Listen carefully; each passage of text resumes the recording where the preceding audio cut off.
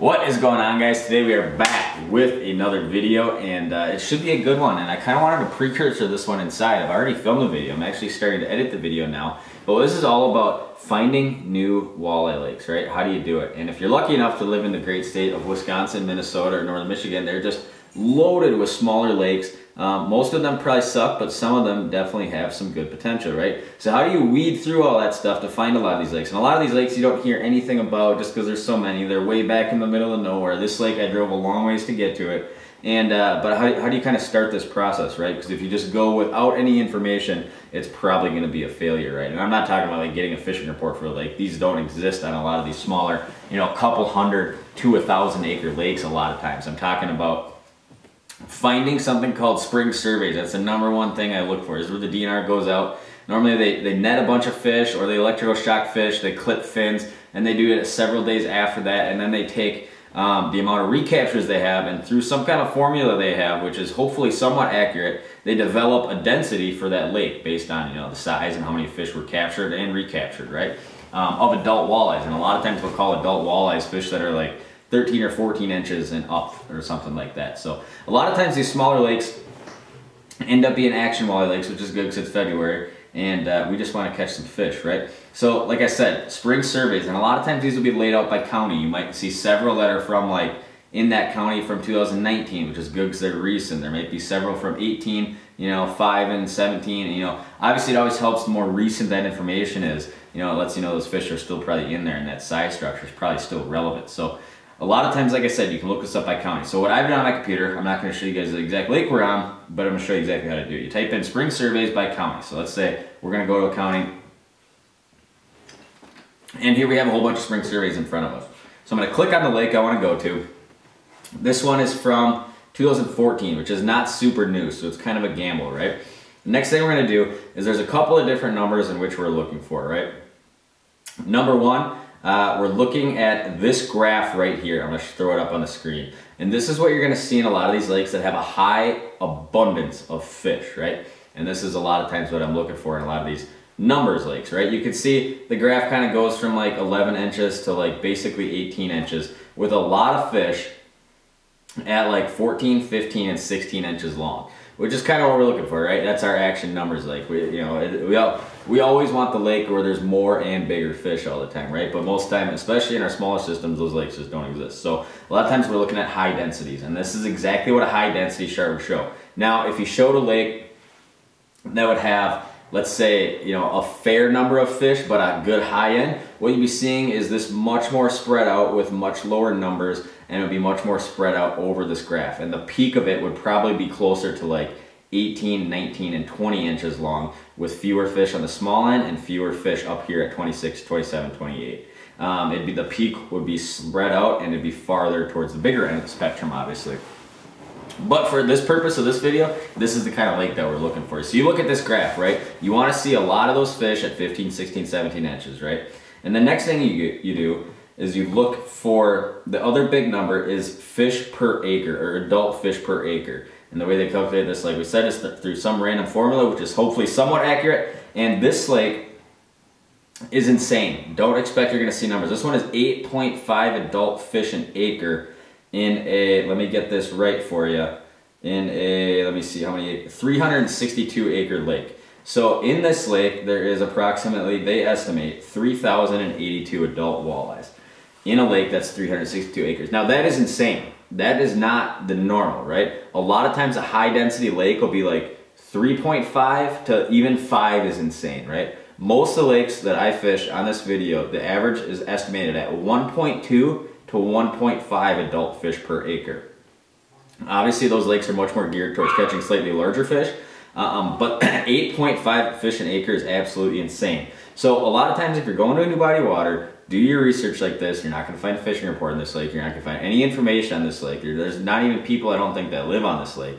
But looking at these numbers and at least having an idea before you go there is just to say, okay, there is a lot of fish in this lake, and they're probably mostly this size.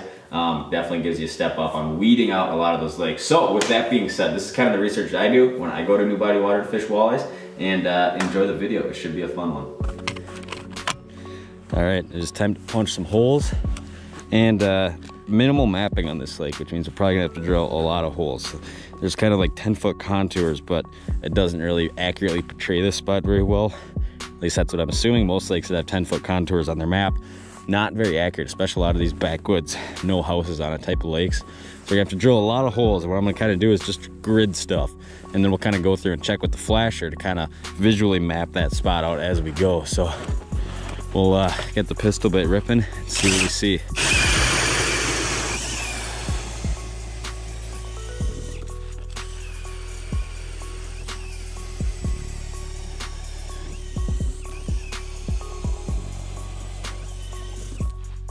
All right, well, we've kind of found the top of this thing.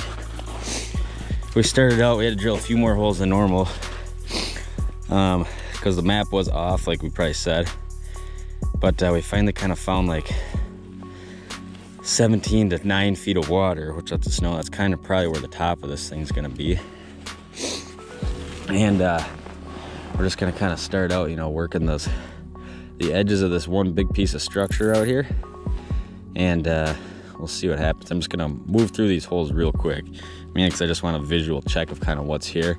I also threw a few beaver dams out to see if we can, you know, pick up some stragglers or just kind of see what's around us a little bit easier. You know, a lot of times in the middle of winter like this, what you might see is fish, you know, more likely to hit just that live bait setup. So that's what we got going on.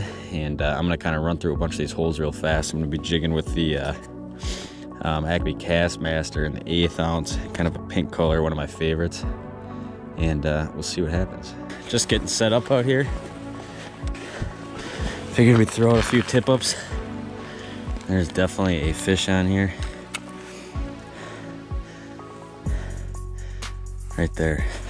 Got him hooked up right away. Good sign, and it's feeling walleye-ish. Right here at the hole, we got leader. I'm kind of play himself. There we go. First walleye of the day. Not a super big one. He's kind of a funky looking one. Real chunky, healthy fish. And that is what we are after today. Hopefully we get a few bigger ones. But it's a good sign anyways. Let us know we're at least in a decent area. Or probably close to one here. We'll get them popped off. Gonna get our minnow back too. Just a little shiner on there.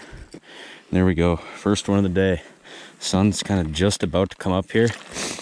A lot of times on a new body of water, anytime you can maximize your lines and get something like a tip up going or a dead stick, it definitely pays off to help you not only find those fish, but in a lot of lakes, especially in this midwinter period, a lot of times these fish prefer this. So you might jig through these holes, not mark much of anything, throw out a tip up or a dead stick and get a whole bunch of action. So we'll see if it continues. All right, we got a flag up here. Oh, there she goes a little bit. Easier out of the hole. Got a fish on here. Feels like probably a walleye. Ooh, it might not be too shabby either. Let's see what we got. See what we got here. No, a little snot rocket. The other thing which is in many of these lakes.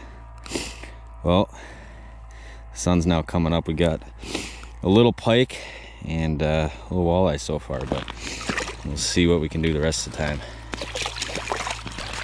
All right, another flag up here. Everything's been on a tip up so far. Not a whole lot of response from these fish jigging. Not feeling much yet. Oh, he's right here. Got him hooked up. Fish on. Feels more thump thump walleye head shakes. He's right here. Oh yeah, there we go. Not a big one. Probably about a 15-incher right there, but on the tip up. And it appears it's gonna be a live bait thing. Just not getting a response out of these fish on a jigging. In fact, we're not even marking them. Just pretty much checking out these things. But the good sign is, as you can see now, the sun is definitely up. And there's one right there. And the legal limit is 15 inches out here. So I might keep a couple of these little guys if they are legal fish, because they are tasty at that size. Just gonna feed them a little bit of slack. Got him. And yet another little pike. Hooked up right there.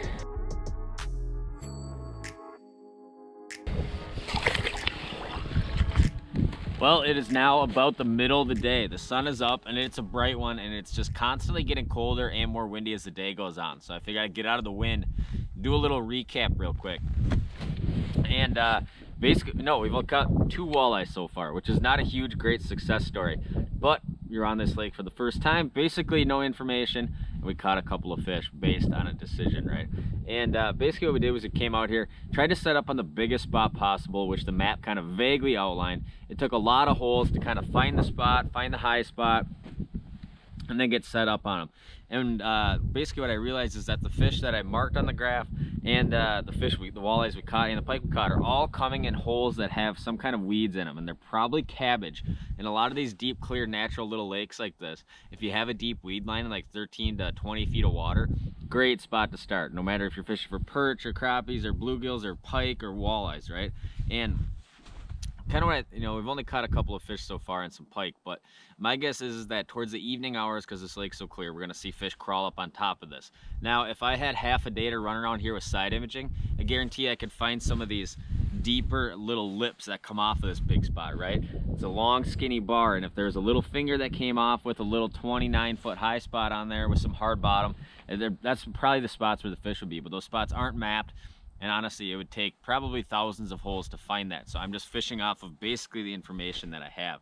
And what I'm about to do is kind of go refine this spread and make sure all those things are around these weed clusters, these tip-ups, and really hope it pays off in the late afternoon and into evening. A lot of these lakes, these deep, clear lakes, especially if you're set up on like a shallow water focal point, like the top of a bar or something like that, it's a lot of times you're banking on that evening bite window right at dark. So I'm really hoping that's kind of be the deal. I think it's a good sign that the fish were there this morning in a little bit of light anyways, and my guess is a lot of times the evening's going to be an even stronger window in the evening. Got mixed up there in the words, but that's the plan. Still fish very reluctant to bite any kind of jigging presentation, so maybe in the evening we'll see that happen. Who knows? But I think for sure we'll get a few more opportunities on tip-ups. And the goal whenever you come to a new lake is obviously to catch fish and have success, and I think we're on the right course. This is how a lot of things start. It's not a lot of times like you get to the lake, you go boom, boom, boom, oh my gosh, we're catching so many fish. There's always this progression of, we're not on fish, we're close, we're catching a few fish, and then okay, we finally finalized it, we're catching a lot. So I'm hoping by kind of setting this stuff up right in the sweet spot, that evening push is going to come in and we're going to catch a few more fish. But stay tuned, I got some work to do, we'll find out.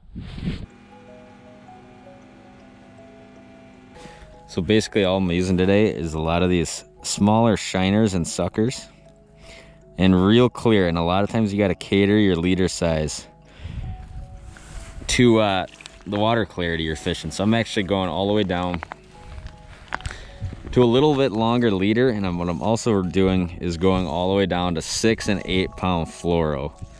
And the only reason it's 6 or 8 is because the spool no longer has a label, but I know it's one of those two. And a lot of times, especially during the midday hours where these fish can be real finicky, running a real thin diameter and real invisible line is absolutely key in a lot of these real clear systems. So we'll get the beaver dam set back up and hopefully catch a fish. All right guys, got a flag up here. Hoping we are done with the pike flurry and we're back into walleyes here. We'll see. Give him a little bit of line.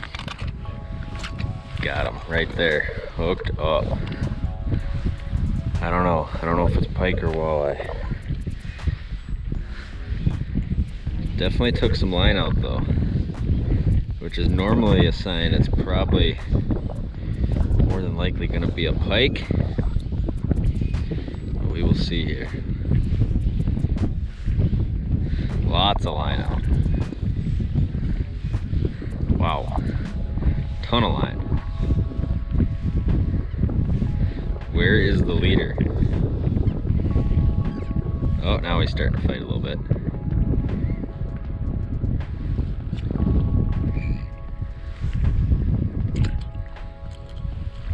Oh, look at that. Nice little chunker walleye right there. That is what I'm talking about. I would have swore that was gonna be a pike, but it's a nice stocky, probably 16-inch walleye. Slowly but surely just kind of running these set lines out here on this little finger off this bar is paying off. We're gonna get him on hook quick. He's kind of hooked deep. He's gonna be a keeper fish though anyways. All right, well, it's finally getting to be that time of day. Let's see where the sun's at.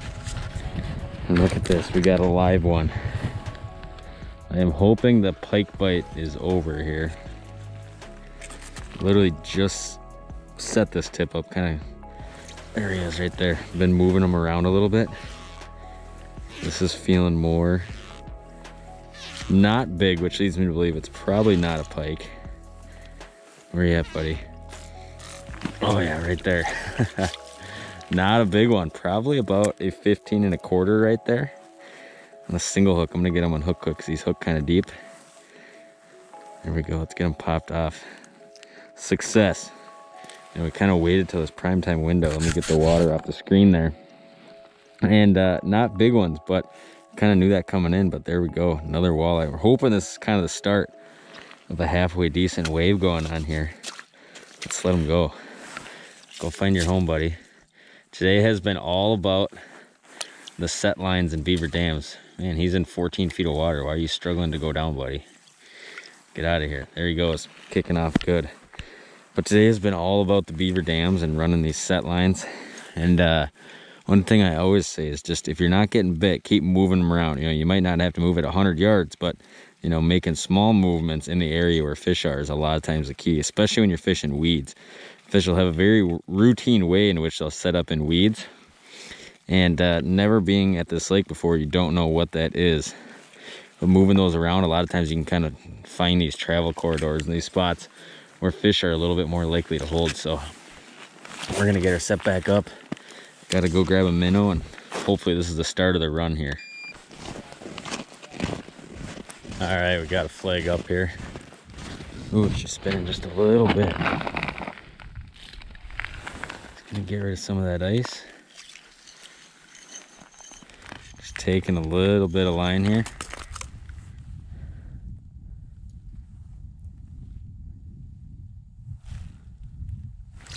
Got him right there.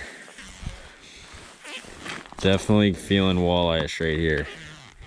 Doesn't feel too bad. Oh yeah, there's another one.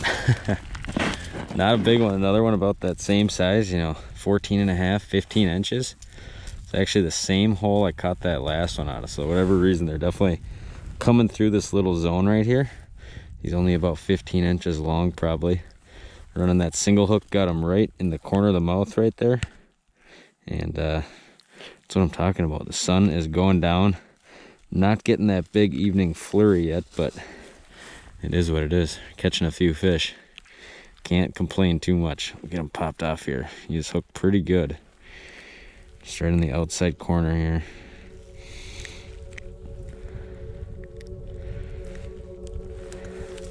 There we go. Another Northwoods walleye.